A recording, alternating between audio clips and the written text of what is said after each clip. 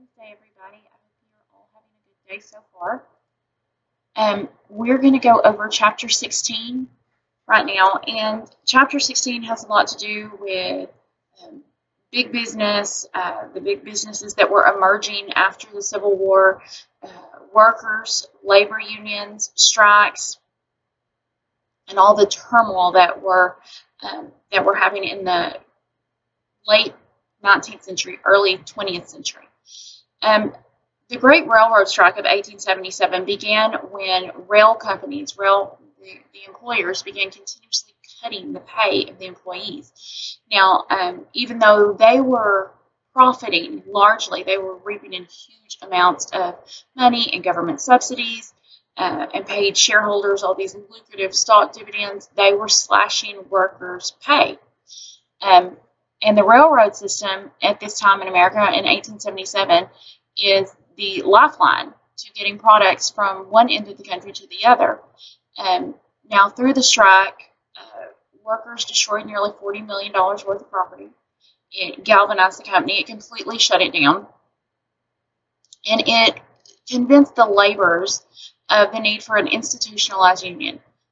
They persuaded businesses of the need for an even greater political influence and political aid. So you will now see politics become part of the norm for big businesses who wanted to make sure that their money stayed with them.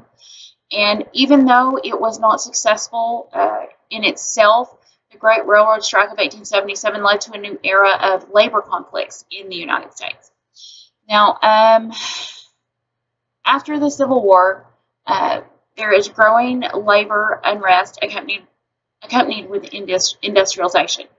Many workers were perceived as powerless in industries. They were mass producing machines. They were reaping in huge amounts of profit, and workers' strength as individual was even smaller and more insignificant than when companies grew in size and power.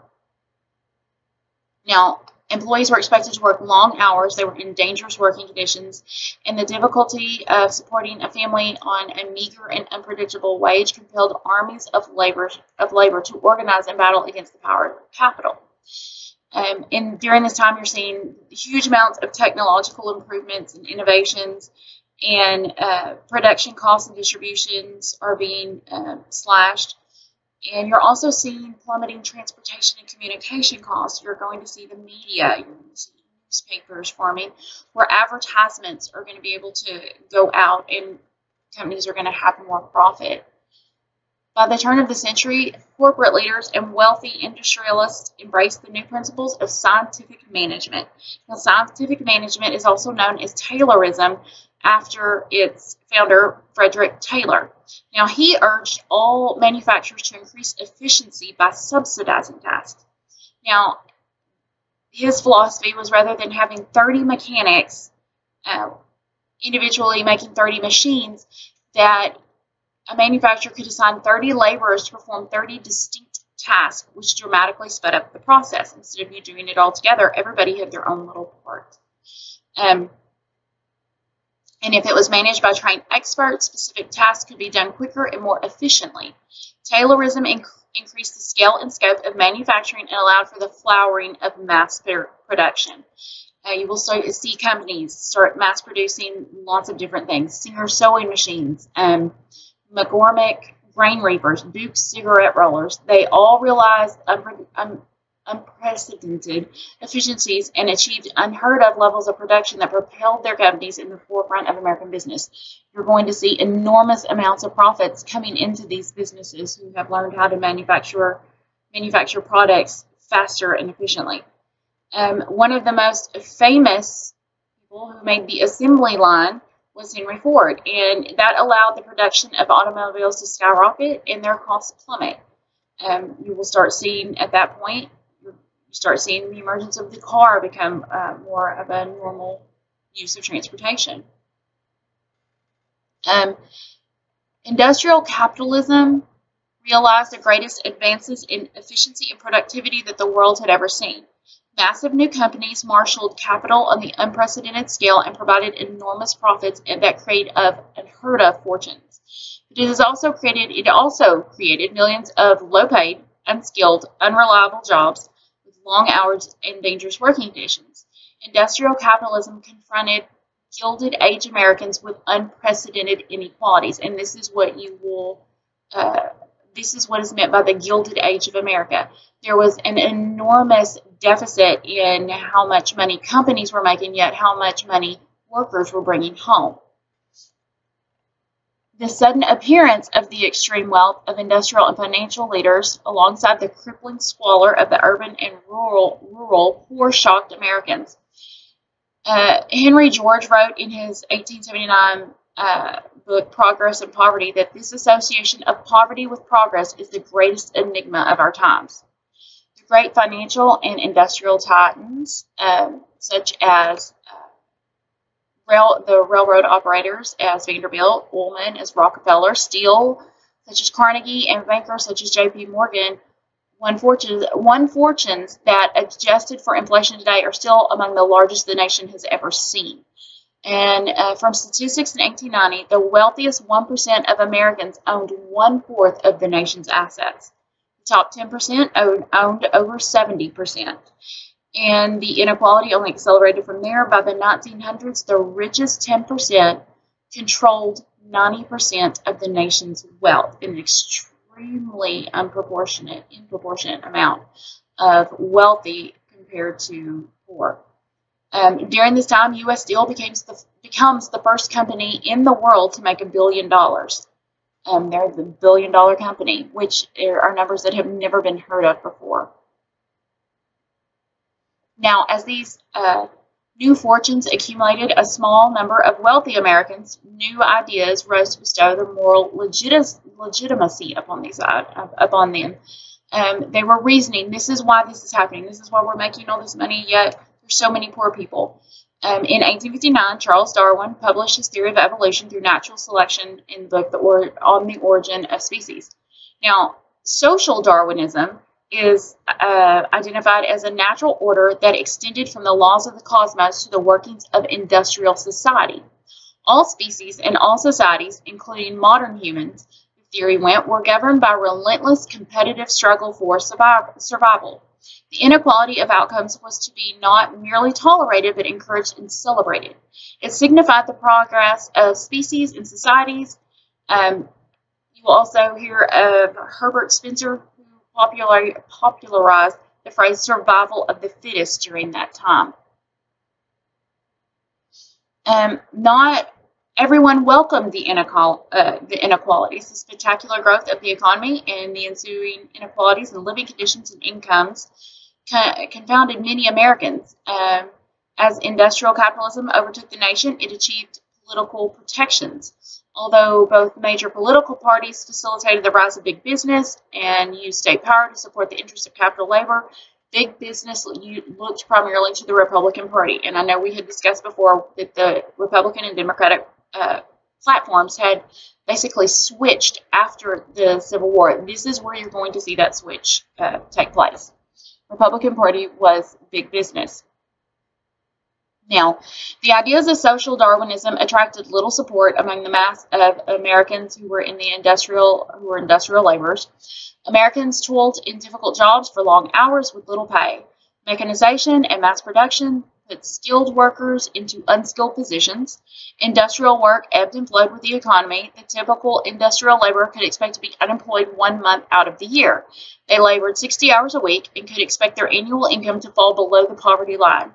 Among the working poor, wives and children were forced into the labor market to compensate. Crowded cities, meanwhile, failed to accommodate growing urban populations and skyrocketed rents, trapped families, and crowded slums.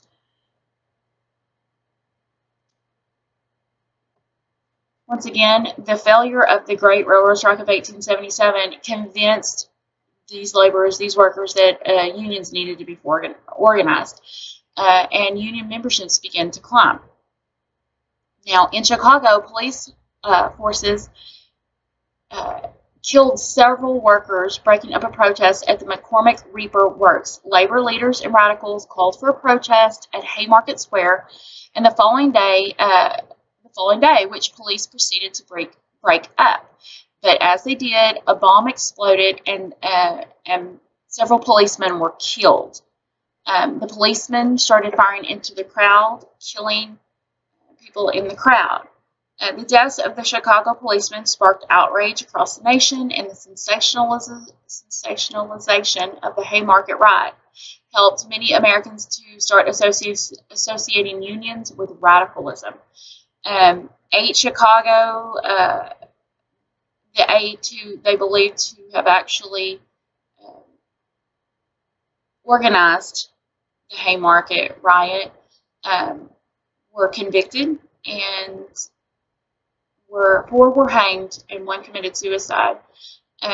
7 out of the 8 were immigrants, which that was an issue during the time, with a lot of people being against anyone other than Americans. They didn't want to see the Italian immigrants, the Irish immigrants, anybody that wasn't considered American at that time being there.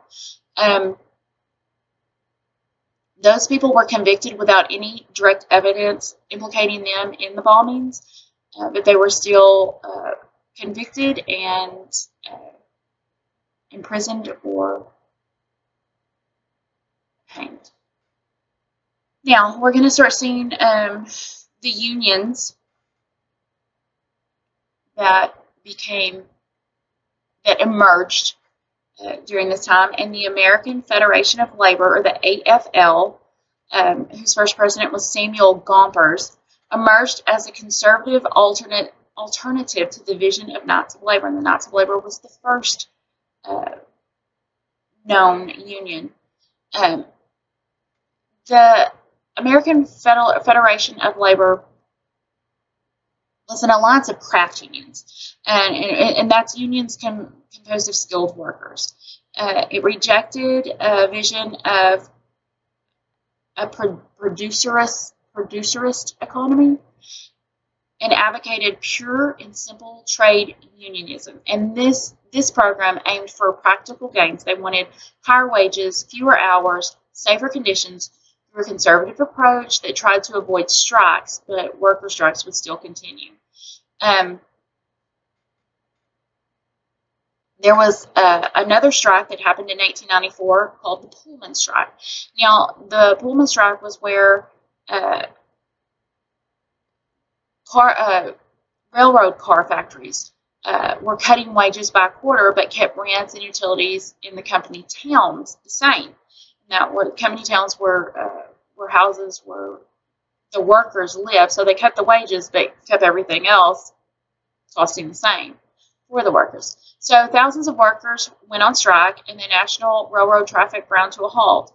And unlike in every other major strike, usually the governor of that state would sympathize with the workers and do nothing about it.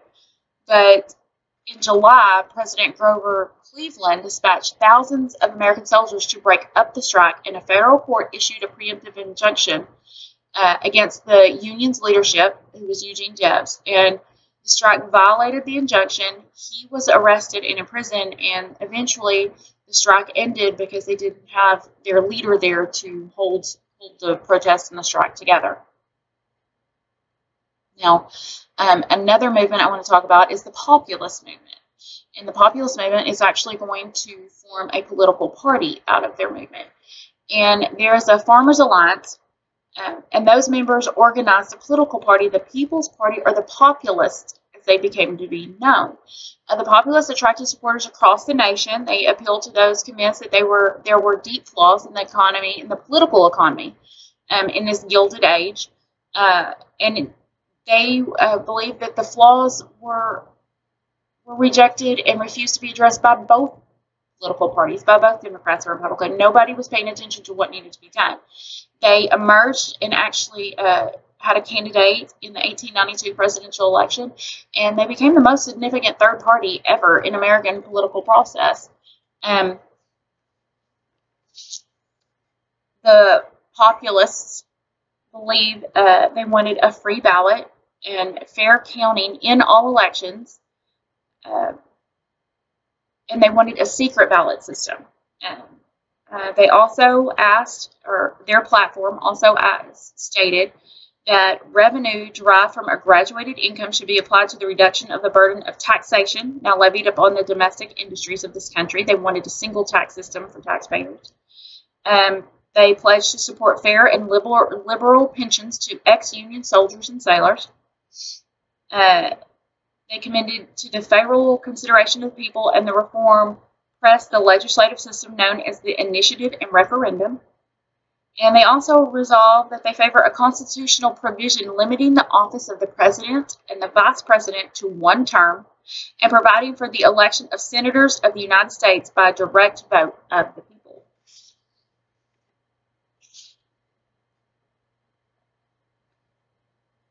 We're going to go on to discuss the Socialist Party.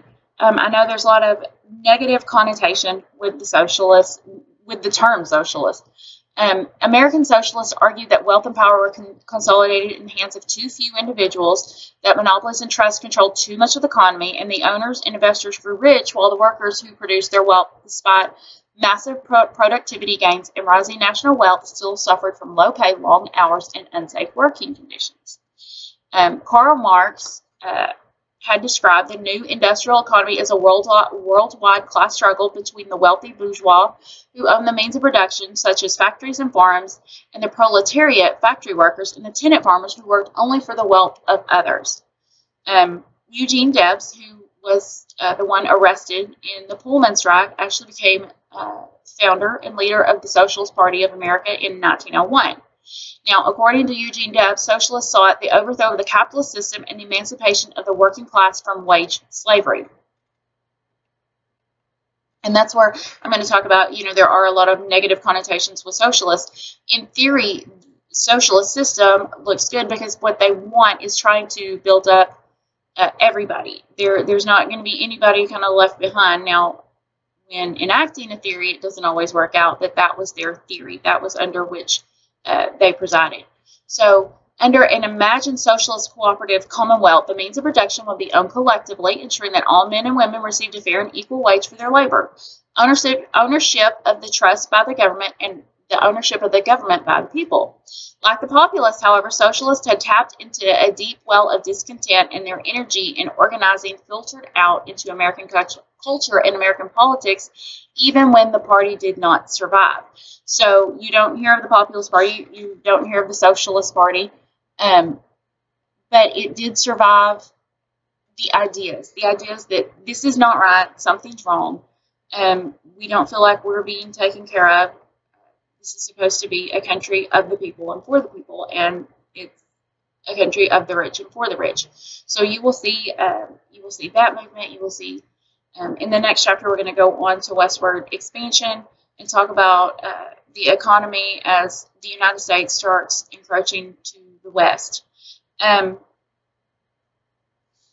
one thing I want you to take away from this chapter is that big business has emerged. The workers are not happy, laborers are not happy. They're starting to come together and form unions and political parties. A lot of the problems you're starting to see now are still with us today. We're still trying to figure out how to work it all out. So I hope you all have a good rest of your day. Thank you so much for listening, and I will see you later.